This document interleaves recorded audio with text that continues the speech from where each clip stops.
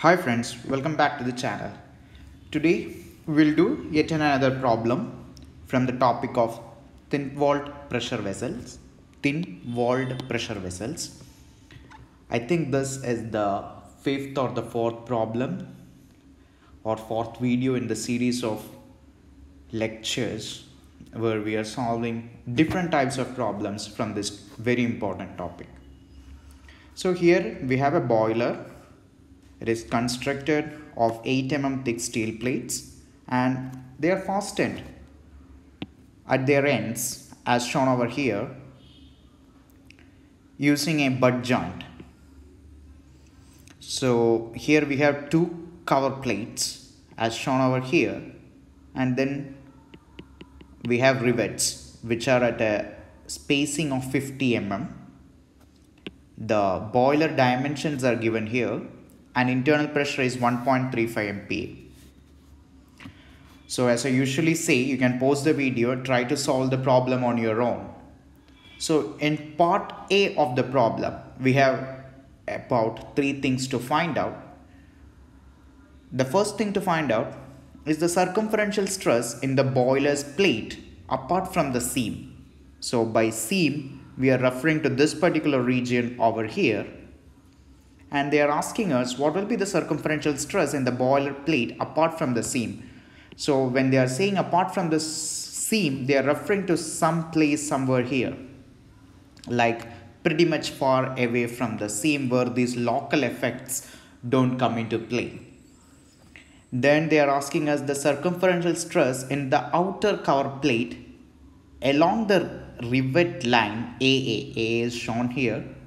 So this is the rivet line, and they are asking us what will be the circumferential stress at these regions. This is the outer cover region. So what will be the shear stress at these points? So the question 1, the part A of the problem was addressing to the circumferential stresses at point A, while part B of the problem is asking us to find out the circumferential stresses in this region. Region B or question B.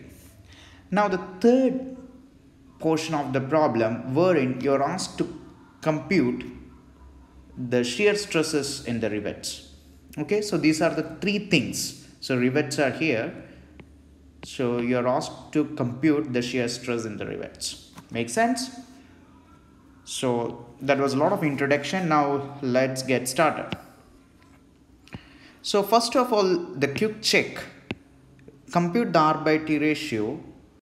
So in this case, if I compute the R by T ratio, it comes around 750 divided by 8, which is pretty large compared to number 10. Or in other words, R by T ratio exceeds 10.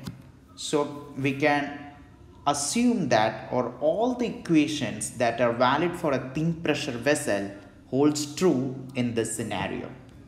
So that's a good green signal to go ahead. So I think this is a good way when you have a long problem like this, just to write down what are the given quantities. It makes a lot of sense. So thickness of the boiler plate is given, thickness of the cover plate is given, then you are provided with the rivet diameter, rivet spacing, radius of the boiler, then internal pressure as well. So these are the certain things that you are given. So it's always better to list them in advance so that it will help your way through solving this problem. So now the first question is pretty straightforward. They are asking you to compute the hoop stress. So hoop stress is given by this particular expression. This holds true because we are talking about a thin-walled pressure vessel. And if you plug in all the numbers properly, then finally you have a value of 126.56 MPa as the answer. Make sense? Okay, now let's proceed to the second part of the problem wherein you are asked to compute the shear stress, not the shear stresses, the hoop stresses that will be coming at this region. We computed the hoop stress in this region, and now you are asked to compute the hoop stresses at this location.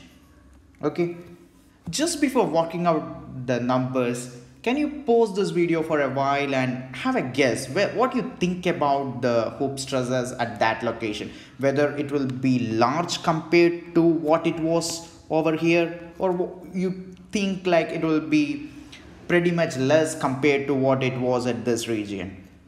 Pause the video, think over it for a while, and then come back. Okay, so the best way to go about solving all these problems is to draw the free body diagram. So I'm taking a small chunk of mass from this region. Okay, so here it is. This is the side view, and once you look at from the top, it will be something like this. So here you have 50 mm, which is the spacing between the two rivets. I should have drawn it. I should have drawn only the one half of the rivet. I made a mistake there. Apologies. So it will be something like this. Only half of the rivet will be seen. Okay, makes sense? I think see, this is the bottom cover plate and this is the top cover plate, and here in the middle we have the boiler plate. So these two are the cover plates. The one in the blue are the cover plates and one in the yellow, it corresponds to the boiler plate. Okay, so you're asked to compute the circumferential stresses in the cover plate. So if you mark the external forces acting on this particular chunk of the mass, there are hoop stresses at this location, and in order to balance that particular force out, there will be hoop stresses developed in the cover plates as well, as shown over here. Okay, makes sense? You have a force acting in this direction, so in order to balance that, there should be a force in this direction as well.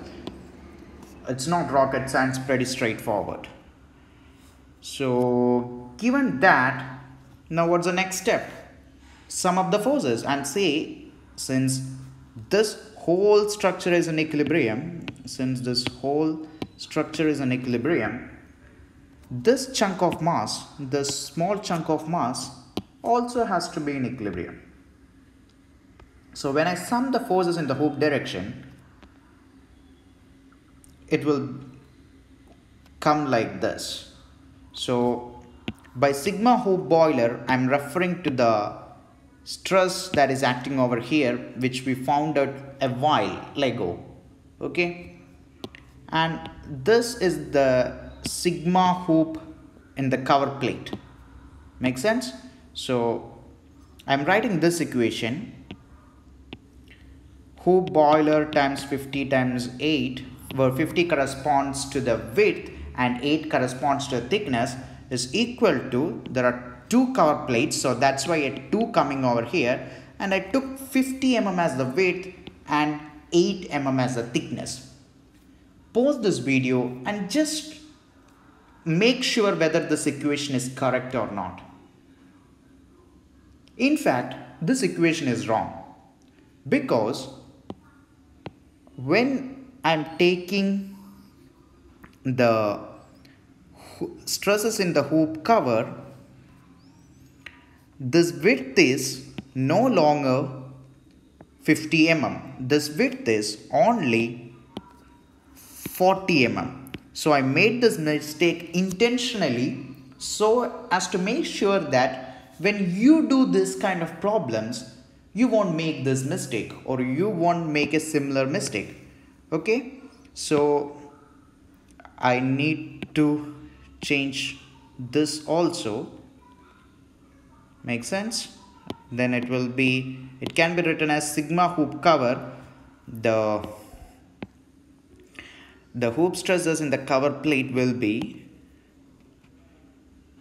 50 times 8 divided by 40 times 8 times 2 into the hoop stresses in the boiler plate, far away from the seam. So this will come around 5 by 8. So this will be 5 by 8 times of the sigma hoop in the boiler plate far away from the seam. You have already evaluated this value. This was coming around 126 MPa or 127 MPa. So you can easily evaluate the hoop stresses in the cover. Make sense? Now let's move ahead and see or solve for the part C in the problem. So moving to the later part of the problem, we are asked to find out the shear stresses in the rivet, and we know there is a force which is acting like this, which is the hoop in the boiler plate. So this is the boiler plate and these two are the cover plates. These two are the cover plates, and we have our rivets like this. Apologies for my poor drawing, but then the thing to be noticed here is how the load flows in actually. So the load from the boiler plate comes here, it goes to two of these rivets, and through these rivets it goes to the cover plate, and this place we have our other boiler plate also which comes into contact, which I haven't drawn. So that's how the load flows. So they're asking us to compute the shear stress, which is not very difficult to find out. So this force is the force which needs to be transmitted, and if this thing, I have shown only the half of a rivet, the other half is part of this portion of the chunk of the material.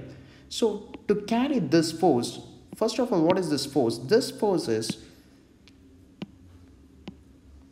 this boiler hoop stress in the boiler times the width times the thickness. So 50 is this width and 80 is this thickness. So that gives you the force acting on this section. Now, what is the resistance area that resists this in shear? So if I assume that my shear stress in the rivet is toe under script rivet, then the area resisting it will be pi by 4 dr square times 2. Why this 2 is coming into play? Very simple. This particular rivet is in double shear. By double shear, I mean if this is your rivet, then there is this area which is, you have a force, there are two areas. This one corresponds to this and this one corresponds to this. Okay, so if I push this, then this will be the reaction forces. This is the external force and this is the reaction force. Make sense? So this force and this force will try to shear these two areas. That's why I have a 2 over here. Now rest everything is simple. Now you plug in those values here and just plug and check, then you will get the shear stress in the rivets as equal to 321. So what are the key takeaways from this particular problem? The key takeaway is that once you compute the hoop stresses in the cover plate, take only this area, this width, which will be 40 mm, because this is 5 and this is 5. Okay, don't forget to take that. And the other key takeaway is that these rivets, since we are using two cover plates, they are in double shear, so you should always use a 2 here. Make sense? So, and the another takeaway is that free body diagrams always help. Thanks for watching.